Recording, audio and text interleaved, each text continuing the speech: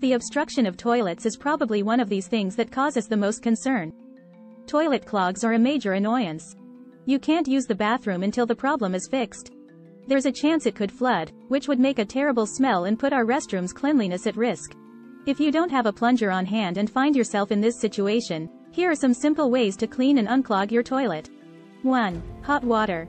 33 ounces of hot water should be put in a bucket. It can be from your shower, bathtub, or even boiled on the stove.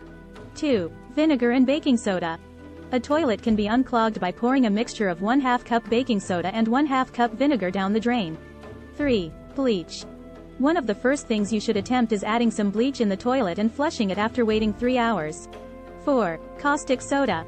Try this approach if all other options have failed. 2 tablespoons of caustic soda and 2 tablespoons of salt should be added to a pail of water. Visit our channel for the full video.